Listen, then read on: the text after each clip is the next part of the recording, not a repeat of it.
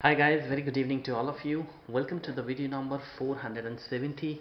My name is Ajay Parmar, and in this video today we are going to talk about what are the interview questions which you can expect when you appear for the Excel test and when you go and give the interview. So you should be always prepared, and in an attempt to make you awesome in Excel VBA, Access and Access VBA, today I'm going to talk about I'm going to actually share a couple of questions with you on the form controls and the ActiveX controls. Right now, if you're watching the channel for the first time, then I just want to take maybe 20 seconds of yours. First of all, this is the channel youtube.com/c/Ajay Kumar Parmar, or you can also Google it. You can just write there Ajay Parmar Excel videos, and you will have my channel. On this channel we have basically uploaded this 470 videos on Excel VBA, Access and Access VBA, and very soon I'm very proud and very glad to share with you that we're going to talk about the web designing also. We're going to learn the HTML and CSS, right? Because a lot of you have requested me that how to use the the internet data if you want to import that data in the Excel and you want to do some automation, which we call as web scraping. So very soon guys, you will see my videos also in that, right? So now these 470 videos you can go and check out under this playlist link. As I always share this vital information in the beginning of my videos, these are all the 45 different playlists: Access VBA arrays, Access VBA introduction tutorials, Excel offset function, Excel VBA even. So when you scroll down, you see that any title which says Excel VBA, and whatever the title it has, the subject, this is the, for example, the introduction series. So this is on the Excel VBA introduction, and this is for the Access macro. So you will have all these 4 subjects covered, right? Go through this and enjoy the channel. And this channel actually holds all the basic videos, intermediate level videos, and of course the super advanced videos. Now this is these are basically are all the playlists which I have written here for you. You can pause the video and you can write it down, take the snapshot of it, and these are all the the playlist which you should watch in the sequence. So you have the Excel VBA, you have the Excel Access front end and Access VBA. So I request you, if you're a beginner, if you want to learn something, you can follow this, or you can also reach out to me for my own personal online MIS analytics training, right? So guys, now today what exactly we are going to do is I have here a couple of questions, and these are the questions which we're going to answer one by one. Now if you don't have any information about the what are the form controls, ActiveX controls, don't worry, we're going to discuss in this video. And if you know already, if you already know them, then still you can watch this video. It's always good to read the to listen and to read the stuff again and again, because that makes you pretty awesome, and that also increases the confidence level. So just hang on there and see this entire video. I'll try to make it very interesting with the live examples as well. But yes, one thing more, in this video we are really not going to talk about the dashboards, how we use that, because for that I already have the uploaded couple of videos. You can go and check the playlist called Excel dashboard making. Under that I've talked about all these ActiveX controls and the form controls. So in this video, let's talk about these very interesting 5 questions. First of all, the very first thing, what are the form controls and the ActiveX controls? And then the second question, we are going to talk about the where do we see them in Excel, so how you can get them activated, right? Then do they need the VBA? So do you need to be a VBA expert? Do you really need the Visual Basic application? And why do we use it? What is their purpose? And of course the difference between the form controls and the ActiveX controls. Now this is the question which I remember that one of my students also faced this, right? That what is the difference between the form controls and the ActiveX controls, right? So let's go and talk about all these things one by one. So if I just take you to the the answers. First of all, we will discuss the answers, and side by side I'll also give you the demonstration. So the first thing is that the question was, this was the question, guys, that what are the form controls and the ActiveX controls? So basically they are the objects which we can insert in Excel, in the Excel spreadsheet of course, to improve the dashboard looks. So they are basically, guys, used in the dashboards where you can control the dashboard with their the values with whatever you create. For example, combo box, list box, option buttons, and so there are n number of the things. And this is also to interact to interact with the user in a much better way. Now for example, let me talk about this. First of all, they enable users to use the data or view the data stored inside them. So what we are talking here is that now if you just go and give some option to the user to write here something. For example, what you're supposed to do is you're supposed to write here some country names. Now somebody can write here India, maybe somebody can write here IND, right, or somebody can write whatever, right. Now the thing is, it's always better to give them the, the drop downs in the form of maybe the list box, in the form of the combo box. So what you can do is you can go to the developer tab and here insert, right. In the insert you can use this. Now this is the form control, this is the ActiveX control. If I go and click on the, let's say, the combo box, I click here on the combo box, and this is how you can drag, you can draw this. Now guys, this is a combo box, right. So this combo box, when the user is going to click here, he's going to see the values, and the moment he selects something, automatically the below the dashboard, whatever, the values you are using in this combo box, you can link that with the some of the Excel functions, right. I talked about all this in my those videos which I was telling you, right. Dashboard making is the playlist name. So let me tell you actually how we can actually, so suppose, let me show you this. I simply go and say that, the right click, and I say form control. Now I go to the form control, and here I can give it a range. So let's say I give it this range, right, and I say that my cell link is going to be B1. I simply go and press OK. Now here, let's say I write here some, the country. So this is, let's say I write here the countries. So these are the countries, let's say. So, and then these are the countries, right.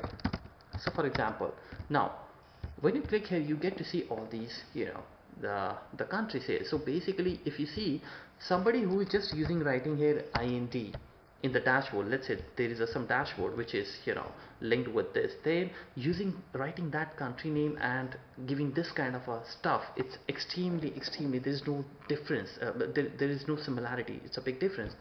Pretty this looks so pretty, it's so elegant. You can make sort of these things. And not only this, you can also go to the insert, and you can also insert the list box. So let's say if I have to insert the list box, so somewhere here you will find the list box option as well. Now this is my list box. So if I just have to, if I draw this is how the list box looks like. So go to the form controls, and you can again give the same input range here. I can select all these items here, and I can say that this is going to be my cell link. So let's say I select this time B2 as a cell link. Now when you press OK, you see that, guys, this is how it looks like.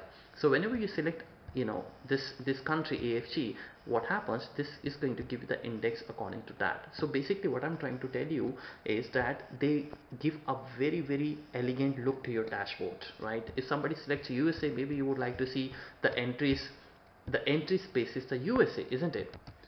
So the entire dashboard, can be handled using these controls, right. So they actually look very elegant. You can further go and you can create furthermore, like you can create the checkbox. You can also use the scroll bar. I talked about this scroll bar as well. For example, this is my scroll bar. So scroll bar, generally what happens when you click here, what happens, you can move this entire screen, right. Go and watch my all those videos. So basically, if I come back to the original question, what are the form controls and the ActiveX controls?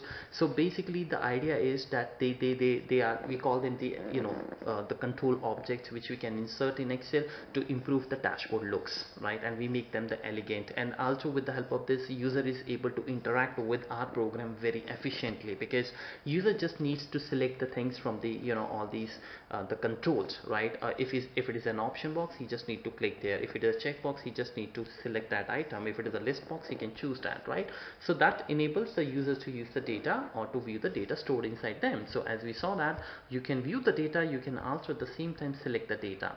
So this is how it is your form controls and the ActiveX controls are, right. So now let's talk about the second question. Where do we see them in Excel? So as you know that guys, they are all shown under the developer tab. This is the developer tab. Now just in case if you don't have this developer tab, because by default it is not, what you can do is, if you're using Excel 2010 or any higher version, you need to go to the file and the option. Okay, in the file, in the option, and just go there, and then what you can do is you can click on this, the customize ribbon option, and make sure this developer tab should be check marked. If it is not, you won't see that, so you have to click here. If you're using 2007, you can search in the Google, but I still remember that in 2007, when you go to the file and the option, somewhere here on the top, I think one or two, top three, these tabs, when you click there, sort of you get to see here some option called show developer tab in the menu, and you just need to check mark that, right. So you can find it out, it's very easy. So once you have the developer tab, you can use this insert, right, and from here you can use the ActiveX control or the FormX control. So that's very simple. They are always available in the developer tab, and this is a one-time activity, guys. Once you activate the developer tab, you don't have to again go and activate it, right. So what was the question number 3? Do they need VBA? Now this is very important question. Now if you look at this, I did not use any VBA here, right? If I just go and hide all this stuff, because this is something which a user should not see that, right? I can simply use these controls, and this is all without the programming. So yes, we don't really need the VBA. I don't say that you cannot program it. ActiveX controls, you can program it, but the point is that you really don't need that, right, to make the pretty awesome these the dashboard. So that's a good news for those who doesn't know any programming, right? So they don't need the VBA, guys. Now what is their purpose? So their purpose basically um, is to bring the fabulous view to our reports, and user find it easy to use them. We just clicks, user selects the data, and everything in the reports changes accordingly, right?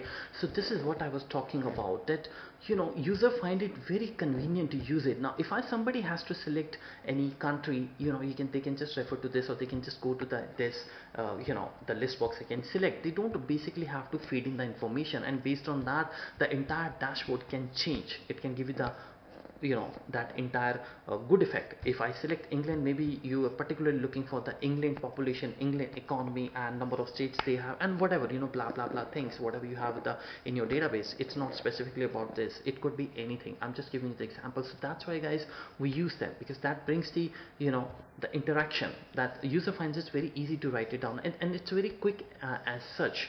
It's very easy for somebody to select the items in the combo box or the list box, and at the same time, if they want to quickly randomly change the things, they can quickly do that. For example, if I have to select Mexico, I can select Mexico. If I have to select IND, I can select IND, and if I have to select USA, I can select the USA, and same goes here. So this is how the things happen. And same way, you can see that you can also run this scroll bar. This is running, you see that this is moving, right? So this is fantastic from the user perspective, right? Now the next thing is that difference between the form controls and the ActiveX controls. Now this is something very, very important, that what is the difference, and many of you actually have asked me also this thing. Now guys, most of the time, if I show you, so as such there is no big difference, and the user can pick these controls out of his or her choice. So like specifically if you ask me, I love to use the ActiveX controls, right? And it's not that I hate form controls, it's not that, but I think I'm more comfortable with the ActiveX controls, and I'll tell you the reason. I'm not saying just like that, right? So we'll talk about that. So yes, they look a little different in terms of how it actually comes on the exit, how they appear, and also functionality also they that differ. For example, now you just saw this combo box which I have created for you. This is the form control, right? And if you remember, I just went to the right click, and I clicked on the form control, and from here I use this A1 to A7. But if you have to do the same stuff again with the ActiveX control, how you're gonna do that? First of all, let us go and first of all just unhide this column A. Now if you look at this carefully, what we have done, we have linked all these rows, and these are the numbers. Basis these numbers, you design your functions, you design your entire thing. Now if I just have to draw something using the ActiveX control, so if I go to the insert, and if I first of all draw this combo box, let's say I draw this combo box. Now look at this. If I draw this combo box looks a little different, and that is what I was talking about. This combo box and this combo box of my form control, both are different. This is ActiveX control form. That is the first thing. Now if I just go and right click here, form controls, you don't see that option here. We don't have that the tab there where I can link that. In the ActiveX controls, what you're supposed to do is you're supposed to use the properties. You go to the properties, and here in the properties windows, you can go and check that this link cell, which cell you want to link. So let's say I want to link this with the H1, remember that, right?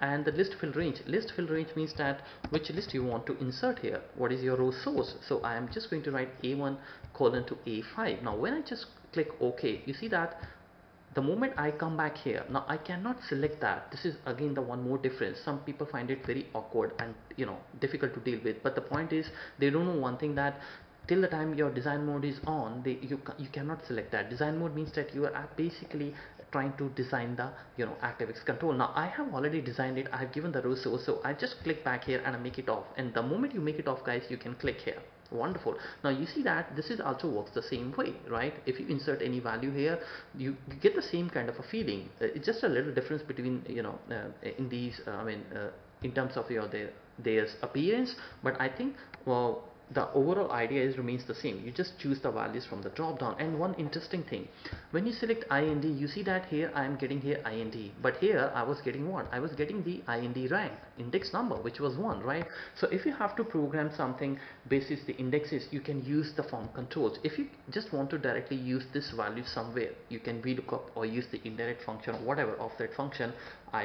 I'm again repeating, I already talked about all this man in my dashboard making series. You can go and check that out, right? So guys, this is for me easy because I can simply use this IND, whatever the user is going to select here. So I can choose that and I can, make my dashboard accordingly. And similarly, if you just quickly go to the insert and you find out the list box here. So this is my, let's say the list box. This is my list box, and when I insert this list box, you see that this is how the list box looks like.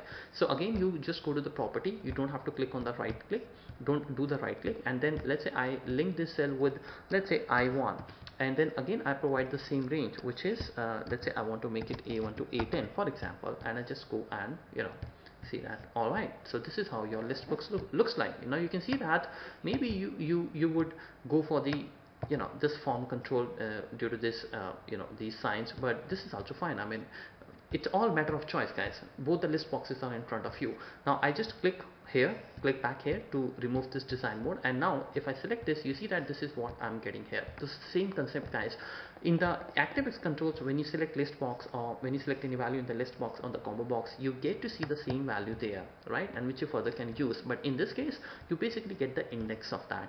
So you have the choice. You should know both the things, right? So this is all about these form controls and the ActiveX controls. I hope this is going to make a lot of sense to all of those people who are going to appear for the test, and also for those who never actually worked on these ActiveX and the form controls, right? So with that said, guys, I will come back with some another exciting stuff, and please don't forget to click on the like, and don't forget to subscribe to the channel also, and please do share this information with all those professionals or all those beginners who have just started their career in Excel. Thank you so much for watching, and I'll see you soon. Have a fantastic learning, guys. Bye bye.